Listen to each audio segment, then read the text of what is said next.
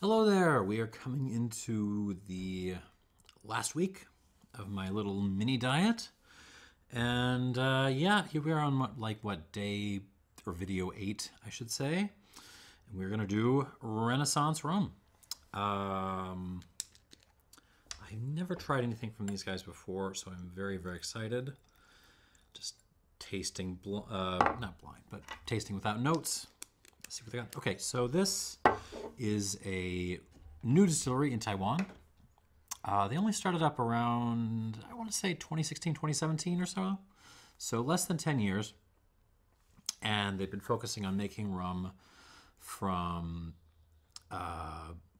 Taiwan-grown cane, molasses made from Taiwan-grown cane, and longer fermentations and aging in a fun mix of oaks.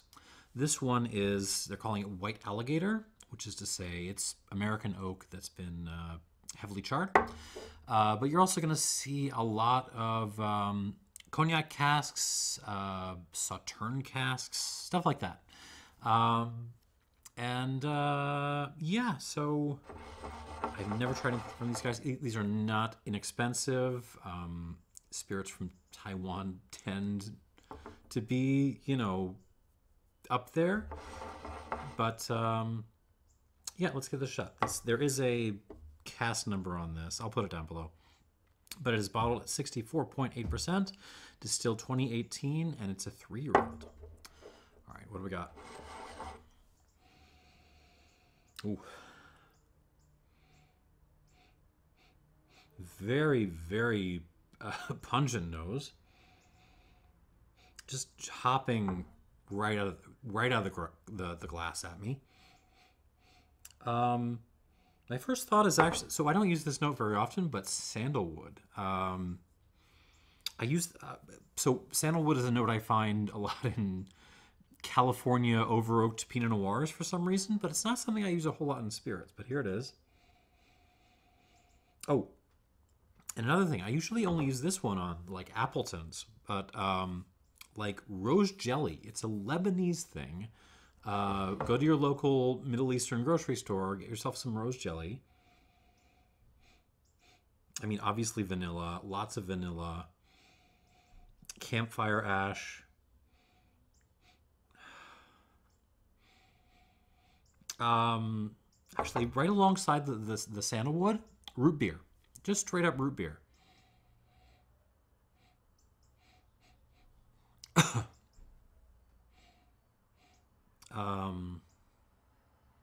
Not sure what kind of root beer.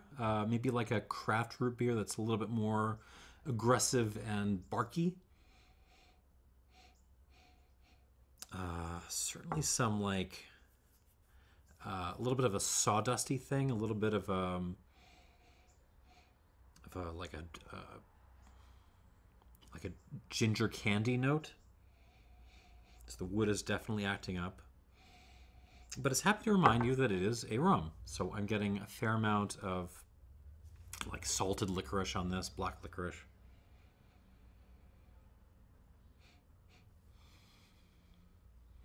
Not a ton of oliviness, maybe like half a black olive in there. But certainly the kind of like tree barky aromatic character is coming through. There's a little bit of an incense kind of note.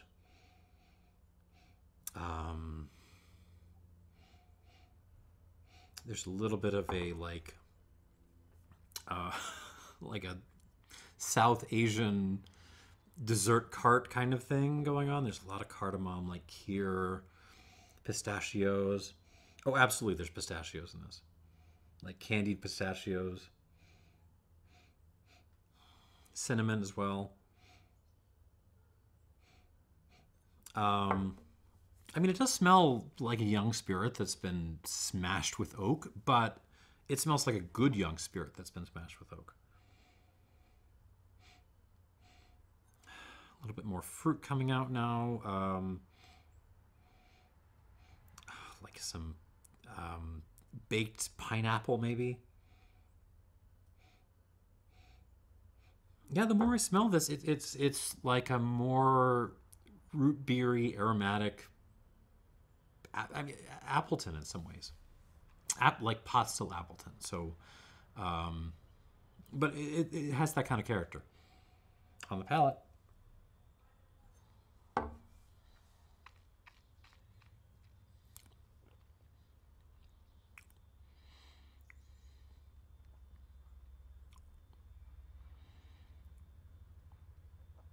I mean, I could just name off a lot of the stuff that's going on the nose, on the palate.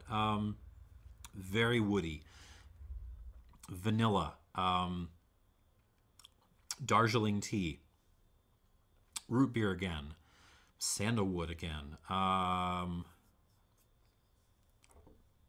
That rose jelly thing, that's still in play. Cardamom, cinnamon, pistachio.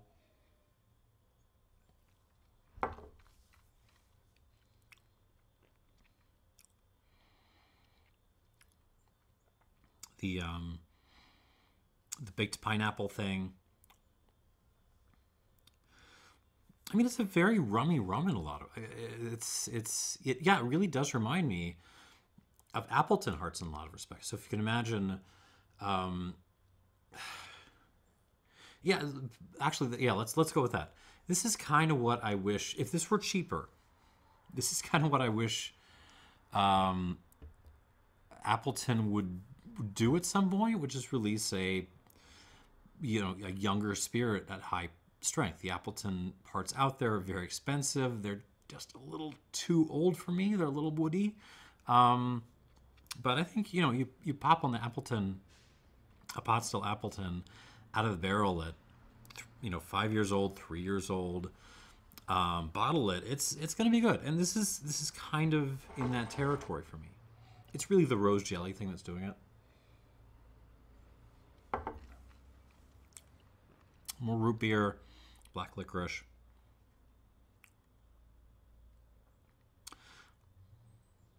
I mean, yeah, once you get past the wood, again, candied ginger, sawdust, touch of dried cherry here as well. Once you get past the wood, this is a very kind of clean, it's just a well-made rum distillate. I'm enjoying it, and yeah. So let's add some water, and we'll come back to it. I'm curious to see what water does, especially to the aromatics.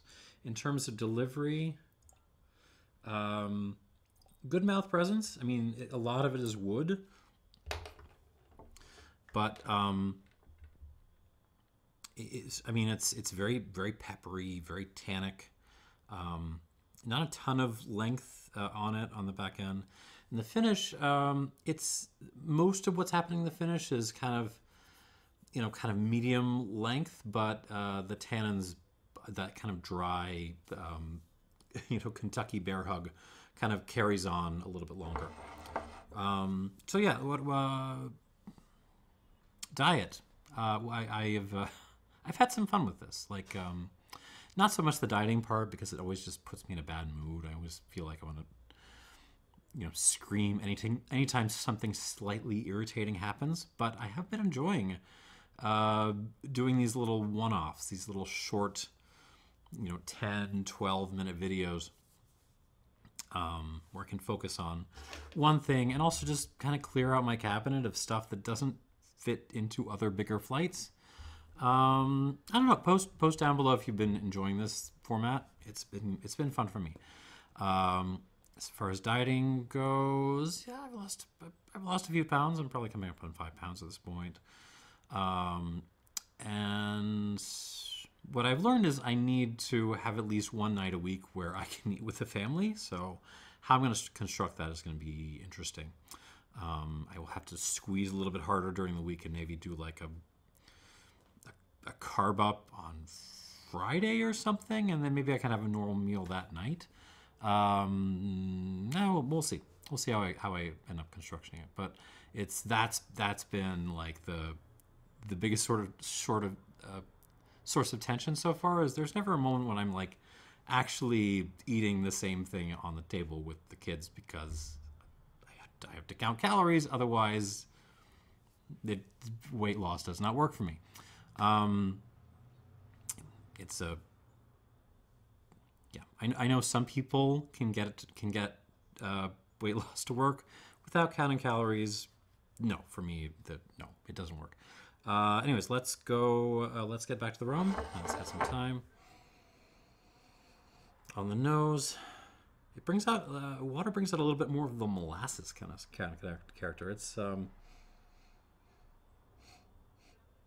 yeah, a lot of what was there before is still there. It's just now there's a layer of just like straight up good old fashioned baking molasses poured over everything. Very aromatic, very woody, rummy, very Appleton-y. I mean, in lots of ways. I know I keep bringing that up as a point of reference, but that's what this brings to mind. On the palate.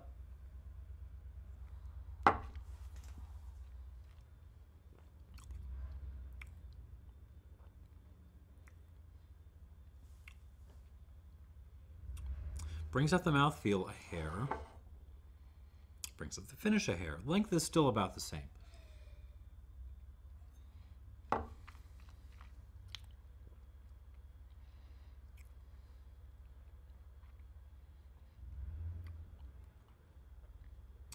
More peppery. Again, there's a little bit more of a overt molasses kind of note on this now. There is more of a cinnamon stick thing, or even more like a cinnamon toast crunch kind of element to this.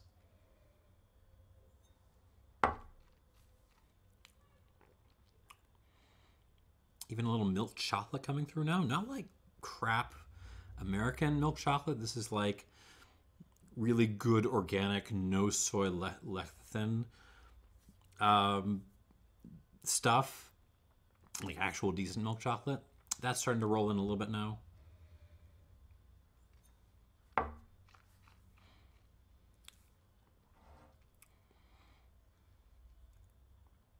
It's still young. Like, it hasn't really developed a lot of kind of fun, weird tertiary stuff. You're pretty much getting a good distillate and a hell of a lot of oak, but it works. I mean, I think this is pretty darn good. What am I going to score this?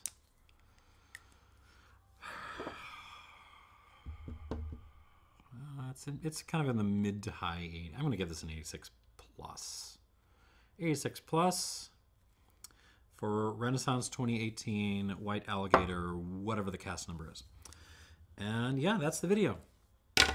13 minutes and I'm out. Thanks for watching and cheers.